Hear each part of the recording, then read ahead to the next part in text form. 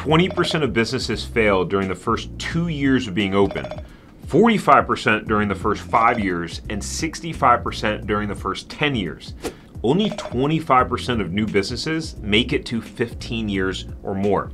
Now, with all the get-rich-quick schemes out there and online marketers flaunting their wealth, what are the legitimate businesses that make people the most money? Now, I've done some research into this, and I think you're going to find it interesting. I even found out what some of these businesses were making. Now, if you're new here, my name is Tariq Johnson. I had 9 failed businesses from the ages of 18 to 27. And since then, my last 3 businesses have all done 7 figures in sales. That all started when I bought my first franchise in 2015. And one of my missions is to help decrease the high failure rate of small business owners that I experience. But enough about me. Let's talk business. Look, the reality is business owners get rich in one of 2 ways.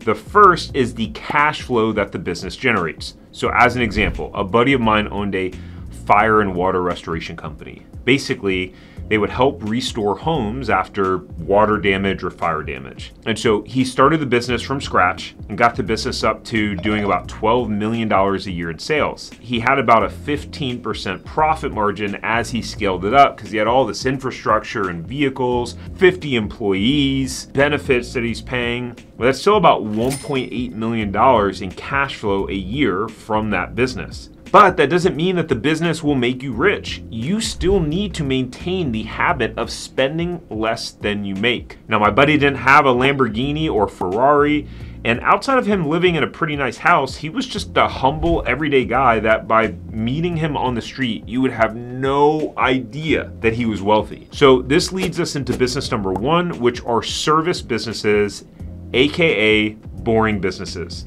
Landscaping, plumbing, HVAC, fire and water restoration businesses that I mentioned before. Most people go, I don't want to own a business like that.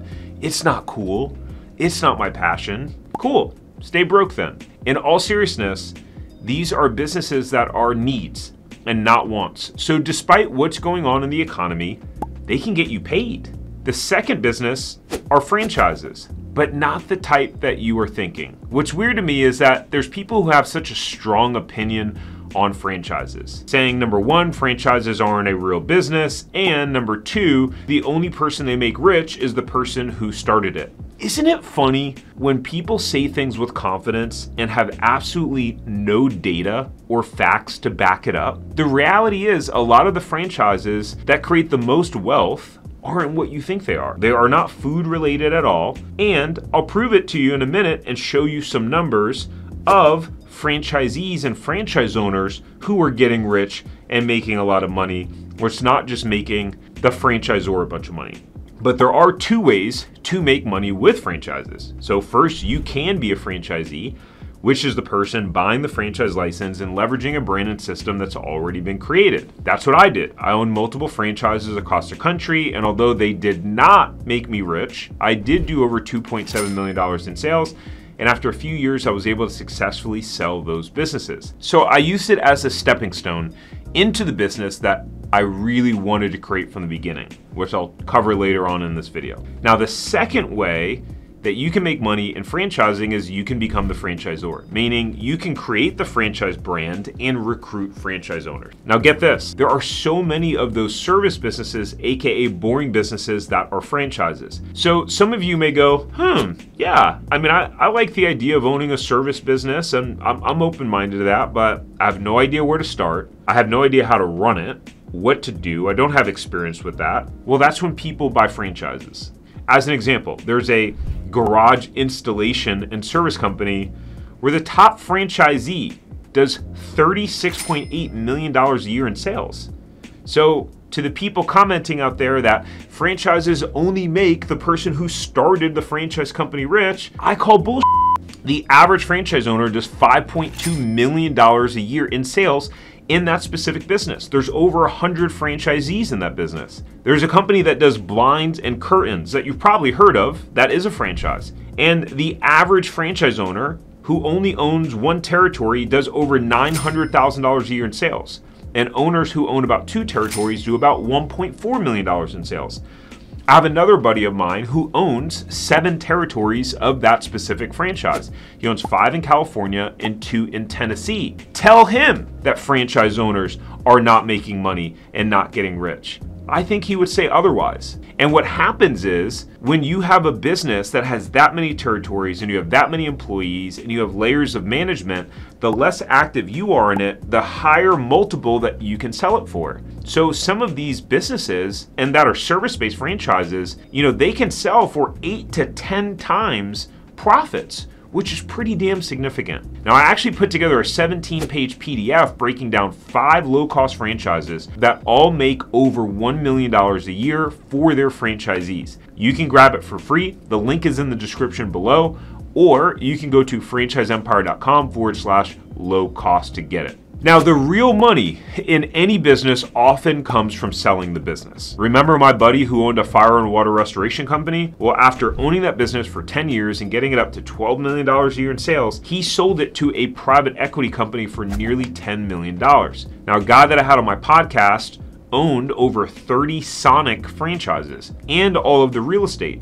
And at one point, right before they sold it to a private equity company, they were doing $72 million a year in sales. Again, remember this, it's not just about a business that cash flows. It's your ability to build a business that you can sell. And it's not just about making a lot of money, it's saving and investing the money that you make. It's not about how much you make, it's about how much you keep. So the next time you see someone flaunting all of their Lambos and giant houses, I personally wonder, what percentage of their income are they saving and investing? How much is in their retirement accounts? Are they maxing out their kids' college savings plans? Just a thought. Now, business number 3 is a coaching or consulting company. Consulting is one of the oldest and most legitimate businesses out there. Basically, people are paying for advice. You have companies like Deloitte, KPMG, McKinsey, Bain, and BCG who are all giant consulting companies. You can consult in accounting, finance and tech, operations, and the list goes on. These companies produce hundreds of billions of dollars in sales. Just KPMG alone made $35 billion in 2022. Now, you don't need to be a huge consulting firm, but you can build a consulting business that does serious cash flow.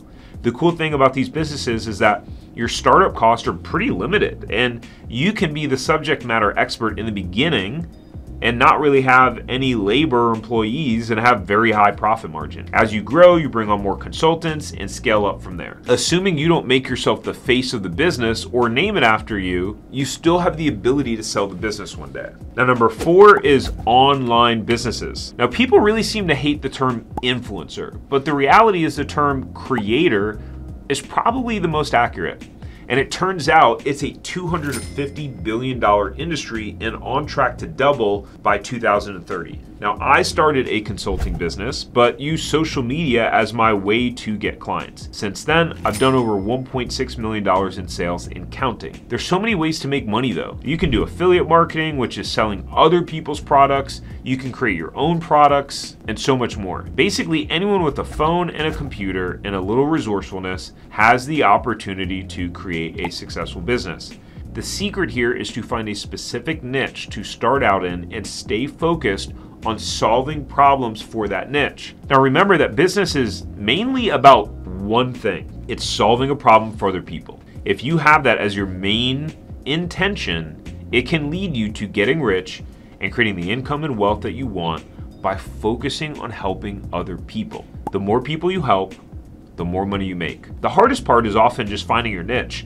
A lot of times it's starting with what you know or have experience in at the moment. So my niche that I started out with was franchises. Not because I wanted to be the franchise guy, quite opposite. I actually did not want to be the franchise guy. I wanted to talk about money and law of attraction and manifesting and personal development, all the cool stuff that I was passionate about. But because when I started my online business, I owned multiple franchises and was actively running them, that was the low-hanging fruit. That's what made the most sense to create the money that I wanted to create. And I realized that a lot of people had an interest in franchising but didn't know much about how it worked or how to cut through the noise and find the ones that actually make money and are proven to be successful. So in this video, I break down 7 franchise businesses that make a lot of money and show you their startup cost and their specific earnings. Got over 100,000 views to date. You've probably never heard of them and wouldn't find them on your own. I did the hard work so you don't have to. Remember to subscribe before you go, and I'll see you on the next one.